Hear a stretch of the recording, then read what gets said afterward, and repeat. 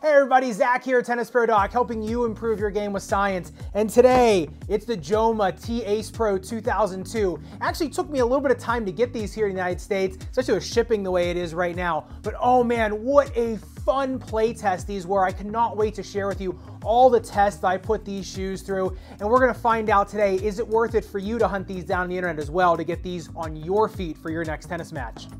Here we go. Now, I have never played in Jomas before, and I was actually a little bit skeptical of them just because, I'd never seen them in person before, and I thought, if they were that great, they'd be available everywhere, and it really was a hard time for me getting them. But I will say, just from an engineering standpoint on the shoe, as well as playability standpoint on the shoe, these shoes just offered a lot of really interesting things to my game. I'm just so excited to share them with you. So we're gonna start here in the uppers. The first thing that struck me about the uppers is it's all TPU, and then everything else is just mesh. So that's what keeps the shoe super light. It's almost like the Nike Zoom Cage 3s, where it has all their TPU and then mesh. The only thing about the Jomas is that TPU is a lot thinner, and it's built up in areas that you're gonna have more wear, like the toe box on the medial side. So even more than the Cage 3s, this has built up TPU where you need it, and just thinner TPU where you really don't. So it keeps the shoe ultra breathable, but stable. There's no better example of that stability and breathability than on the shoelace line. Where all the shoelace eyelets are, they are ultra built up with TPU, but then everywhere else around there is mesh. Now, the one thing I do not like on the Jomas at all is they got those really thin laces, just like a lot of the Asics shoes come with. So if you do get the Jomas, make sure you do get beefier laces. If you want to check out the best shoelaces, make sure you check out my video on those, but you will want to get just a thicker, just more strong pair of laces for these. All right, so durability test with the Dremel 10 seconds highest grit sandpaper, and look, barely a scratch on that, maybe half a millimeter. So not just breathable, but durable on the upper.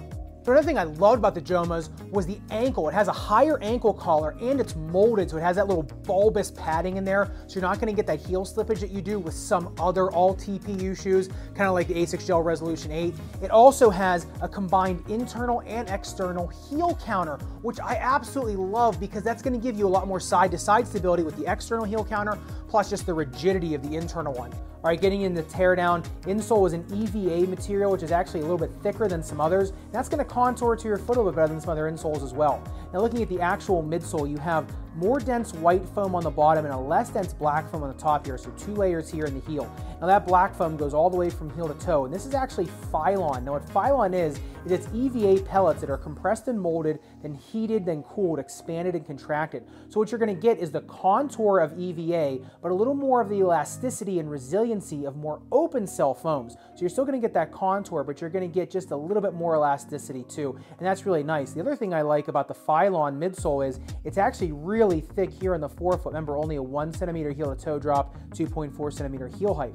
Now looking at the shank, this shank is actually not the most stiff shank you're gonna get in a shoe. It's actually just a tad soft. However, look how far back it comes in the heel, and look how far up it comes into the forefoot. So this shank, although not the stiffest shank, it does carry a lot of surface area to it, and so that is gonna give you a little bit more arch support, as well as a little more control under the arch and just a little more bulk without adding a ton of weight.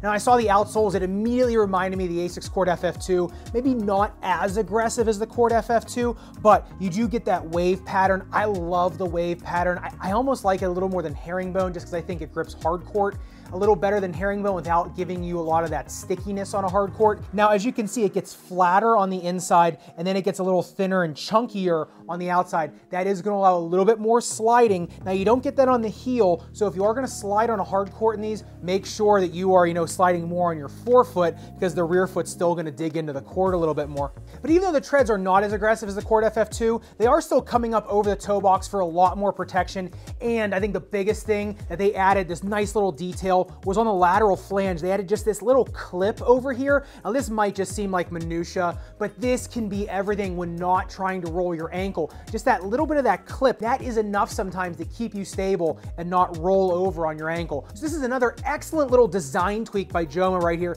just to keep the shoe more stable while not adding a ton of bulk and weight. So outsole durability test, the Dremel 10 seconds highest grit sandpaper. I actually had to do this twice because I didn't trust my results, but not even a millimeter of damage either on the outsole. So these shoes are just really giving you a ton of durability packed into this light frame of the shoe. Just awesome.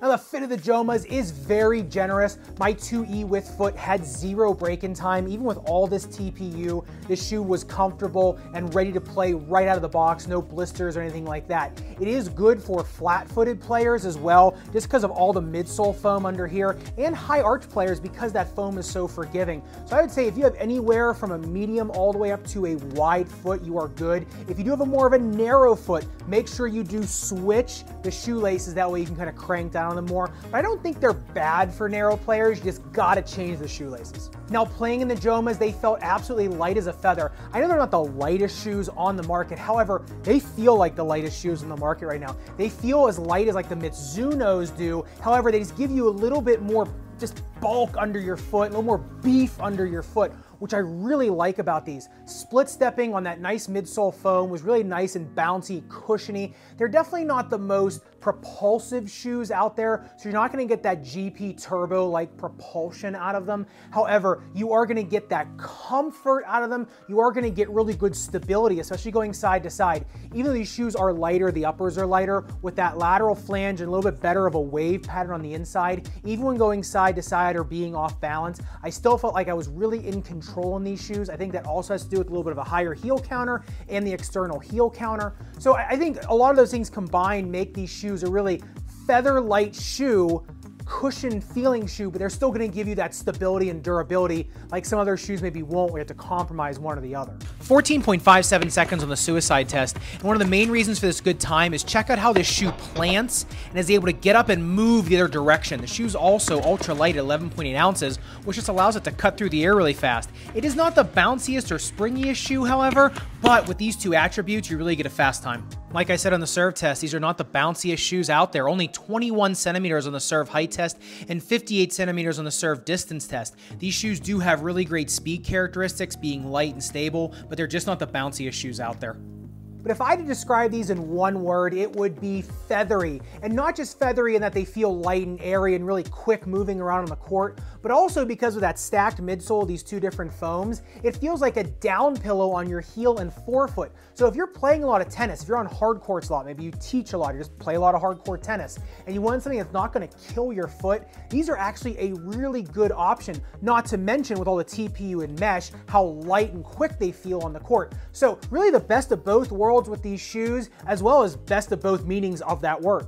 And if you saw my thumbnail, you'll see I was alluding that these shoes could be a replacement for some Asics lovers. Now I'll tell you why. On the Court FF2 and the Gel Resolution 8, I kind of feel like the Jomas kind of fit right in between them. Now, number one, they're a lot lighter. These are both 14.7 ounces for a 10.5 shoe. This one is obviously 11.8 ounces. So it is quite a bit lighter. It's got that same polyurethane upper that both of these do, but it breathes a little better. Now on the Gel Resolution 8, remember you get that heel slippage in some foot types. On the Jomas, I never experienced that. Now I don't experience that on the Court FF2, it's just that this shoe is just a lot of shoe for some people. And if you're looking for a shoe that's just a little lighter, a little bit more breezy, easier to get around on court, the Joma really fits that bill without having to go into some of the heel slippage territory and some of the break-in on the upper, because some people feel like the Gel Resolution 8 might be a little stiff.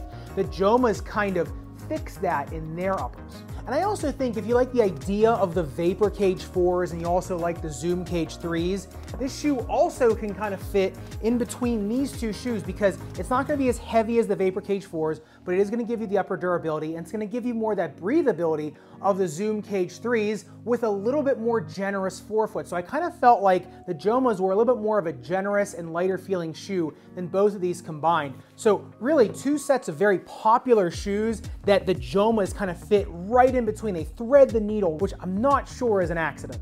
Now remember, if you are in the United States, you cannot get these on the Joma USA website. You have to go to their actual website to get them. And let me know if you've had any experience with these. Let me know in the comments down below. If you want to try them, let me know. I'd love to hear what your thoughts are on these, just as these are the first ones of the Jomas that I have tried out. I'm really interested to hear what the community's thoughts on these shoes are. Otherwise, I hope you all have a great day, great night, wherever in the world you are tuning in from. I'll see you next time.